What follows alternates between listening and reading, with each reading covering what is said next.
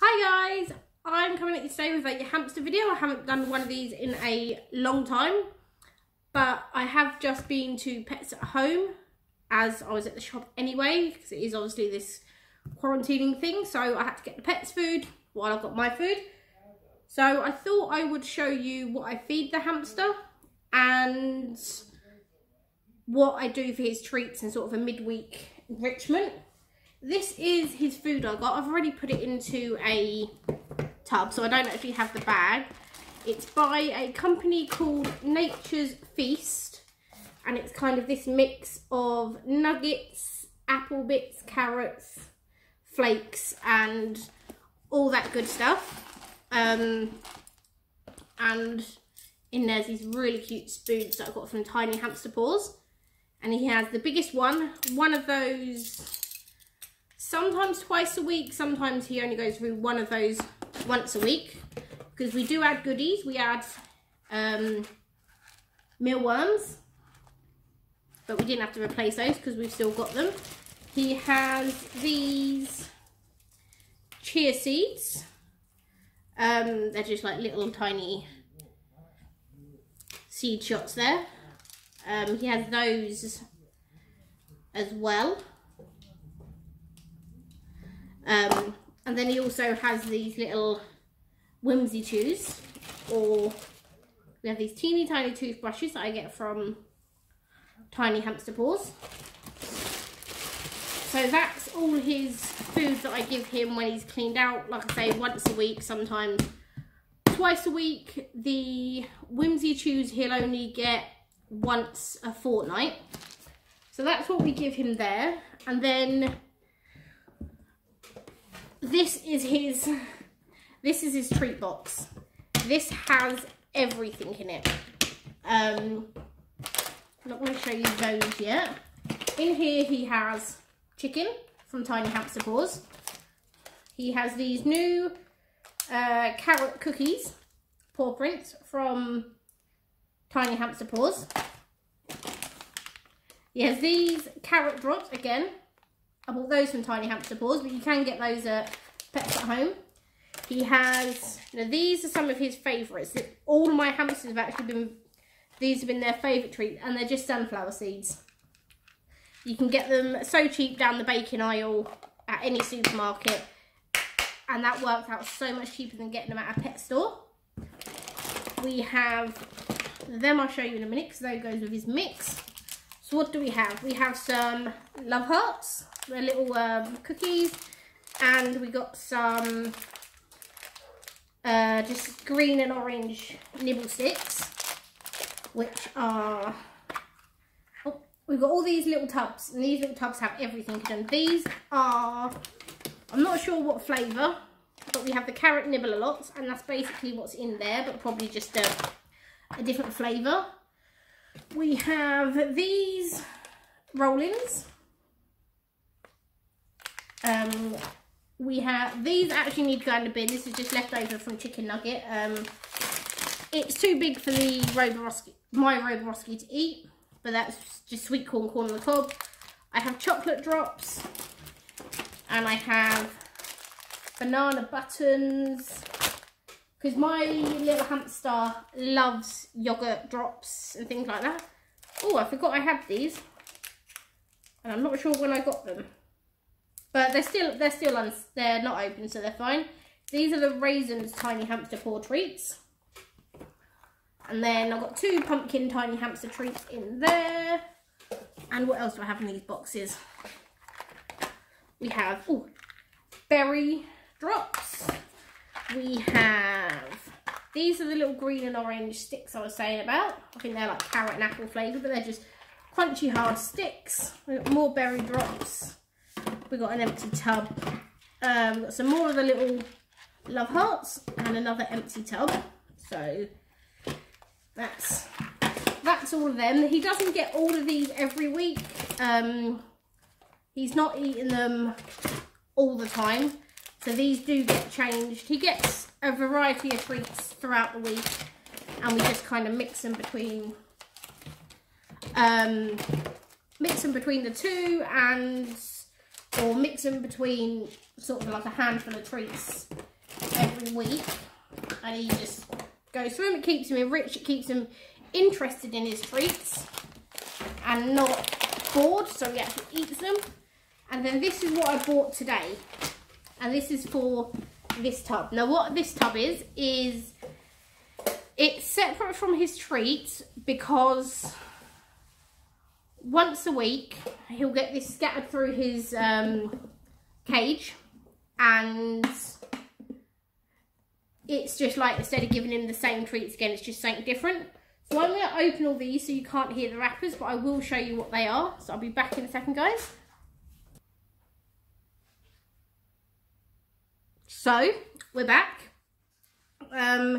So I've opened all these up and I'll show you what they are, and I'll go through what they are. So the first thing I've got is this thing called a fruit salad, and it is just a mix of berries, and you can see it in there. You've got really good bits of dried apple, you've got big bits of dried strawberry. You can see very well in there, you get like really big mix. So what this is, I'll read off the back of here, you get dried apple, dried banana, chicory root, dried coconut, dried chokeberries. What is a chokeberry? I have no idea. Dried cranberries, dried strawberry. Lewis is now choking himself behind the camera. You said the chokeberry. Strawberry pellets, freeze-dried strawberries, freeze-dried cherries. And then it's just got some safflower, sweet potato, radish. And just some small filler bits like that. But this is a big fruit mix. I don't always get the same one. Sometimes I get a vegetable medley, sometimes I get a fruit medley, sometimes I get more of a flour mix and not so much fruit. Again, this normally lasts about 2 months, so, and it has it once a week. So all I do is I just get my tub and stick it all in the tub like that, and then I go through everything else I've got. So this is the dried, these next 4 items are the dried nibbles range from Pets at Home. All of this is from Pets at Home, which I've showed you, this and most of the other bits. If they're not from Pets at Home, you'll find them on Tiny Hamster Paws.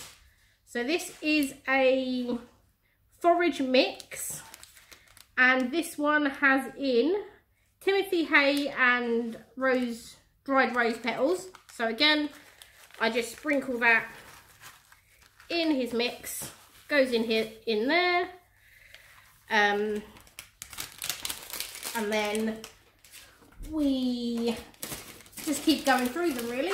We just keep adding them until we run out. So this is a wild forage mix. Again, this one is cornflowers and sunflower petals. So although I do sometimes give him sort of more flowers than fruit, he'll always have somewhat the same mix in there. So he does have the same kind of thing, it's just in different amounts. So some months it might be more flowers, some months it might be more fruit, sometimes it might be more of the dried bits. And then we've got a garden forage mix, which is maize, flaked faba beans and flaked dried carrot. Can't put those in the tub at the moment because I can't mix it up very well. So we're called for Lewis. We need a mixie bowl. And then I get these every time because these are his favourite. No, I need the big mixing bowl. These are his favourite. They are flaked maize, dried faba beans and flaked carrots. That's right. So these are all these little flaky bits, and they've got sweet corn flakes in there as well. So this is his favourite. Whatever amount, I have to make sure this is in every single mix. We make him, and then the last thing we have is, did I get 2 of the same thing? Garden forage, I did. Okay, this is going to get sealed back up. I thought I picked up a vegetable medley. Obviously, that was put back in the wrong place. So we have a garden medley, a flower medley, and a fruit medley. So say that all goes in, usually gets mixed up in the tub, but that pack of fruit is very big. So all we do, we just mix it up. Mixy, mixy, mixy. And then when we go to give it to him, I just literally take out, I'd sort of say about that much, small handful. Obviously these apples are going to have to be cut up when I give it to him. I'll just like slice those up a bit smaller. If anything big comes out, I'll slice them up, and that just means he's not getting too much of the same thing, so he gets bored of them. But they get just like that, because they are quite big things for just a little dwarf. So the apple, for some reason, the apple always comes in humongous big pieces. But we did have to change his food a little while ago to a dwarf mix because he wasn't eating as much. And I just think that's just because he's getting old and he was having a little bit of trouble with the bigger bits. But I'm not going to cut those up anymore. But yeah, we just mix those up. And then we try to get as much as we can back in. I'm making a huge mess in this tub as possible. And if there's not, I will put this into sort of a smaller tub and just put it with this one. So the only other thing that occasionally gets added in there, which isn't going to get added in there this time because this tub is full, is whole monkey nuts. Again, these are so much cheaper to buy in a supermarket. So I buy them in Asda. They're so much cheaper to buy them this way than it is to buy them in a pre-made hamster mix. It's so much easier. And then we also, the only other thing I add is another one of his favourites, so I'll have to make sure he gets them at some point in his treat rotation, is cashew nuts. Again, they're really good for hamsters because I actually don't know why. I think it's the fibre in them that makes them really good. And then as a treat that will get put in his cage, but will get taken out every couple of days, is just these sticks. I don't know what else to call them really, they are just sticks. They've got fruit and oats, millet, seeds and honey to stick it all together, and he likes those. So he's been cleaned out today, so he's not going to get this for a few days.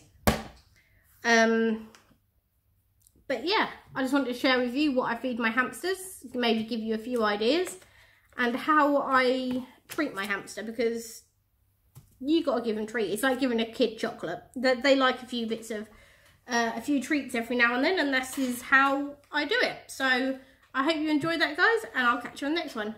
Bye now.